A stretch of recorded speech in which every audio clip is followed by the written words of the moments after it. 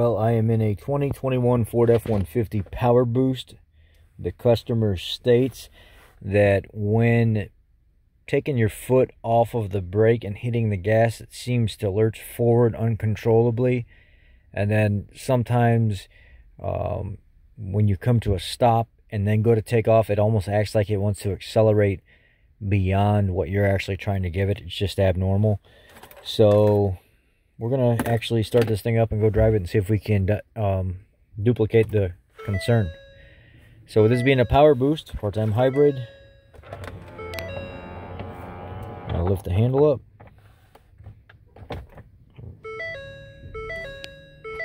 Reverse brake assist not available. This camera is terrible on these things.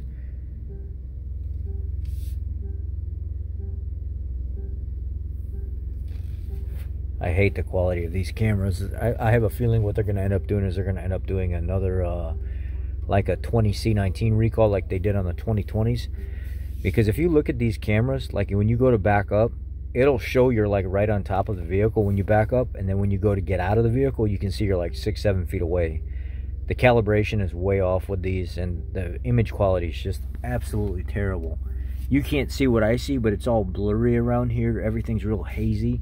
You're trying to take this small image and stick it in this big screen, and it's not calibrated to the screen properly. So here, you see how it looks like we're about to hit that truck? Now watch when we get out.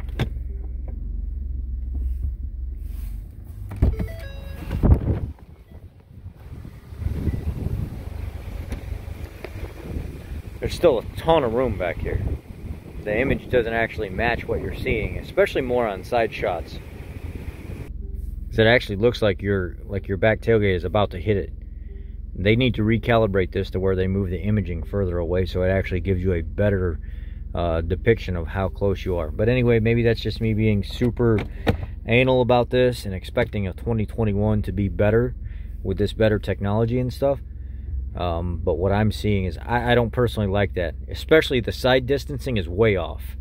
The side distancing is the biggest thing. It doesn't capture a very good image of how far you are away with side distance. The straight back stuff is a little bit better, but you're trying to take that little camera and project it out on this high def screen and stuff now.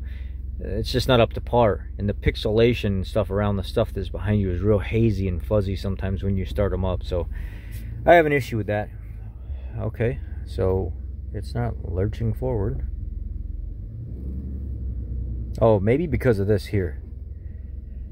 Look at when you brake, the little hand pops up, and if you actually take your foot off the brake, it's still in drive, it has that brake start stop stuff on it. So until you hit the gas, it doesn't go forward.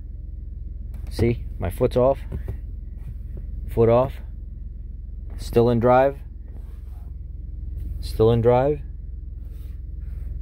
It's got that stop assist.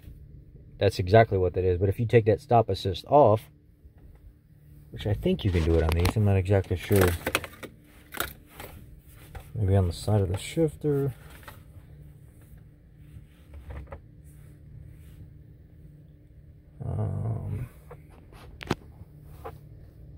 What is this? That's not it. Lane keeping system on. There's got to be a way to take it off.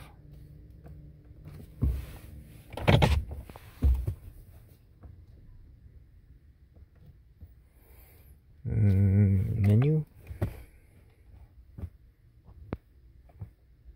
Truck info, maybe. Seat belts, tire pressure, power distribution, oil life, tire pressure.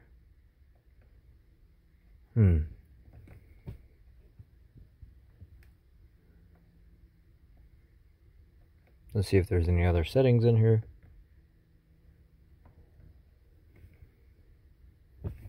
Maybe tow. Maybe in towing there's something. No, it's all trailer stuff. They started doing that power or that brake takeoff assist or hill climb assist, where they would do stuff like that. They would apply the brakes for you until you hit the gas, so there was no loss in between going from brake to gas. And on the Powerboost, it makes sense for them to do that because it is hybrid. Phone, audio settings, maybe? Vehicle maintenance, I don't want that. Okay, so obviously that's not it.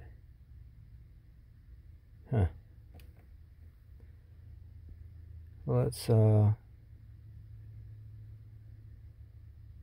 look in the manual real quick.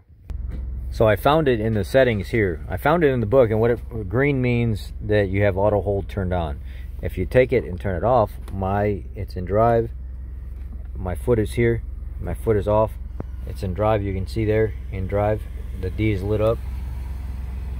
Let's turn it off and see if it takes off on its own. Auto hold, press brake, switch to release.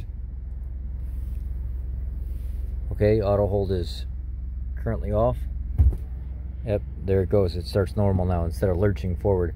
Now let's turn it back on and see if we can duplicate what the customer was experiencing. Auto hold is on.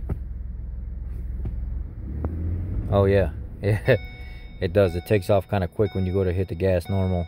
So if we turn auto hold off, undo the brake, nice and easy, nice increase, no lurching. I get it. I understand why that could be an issue now. Well, there you go, guys. The issue is the auto hold. They had auto hold on and they didn't know it.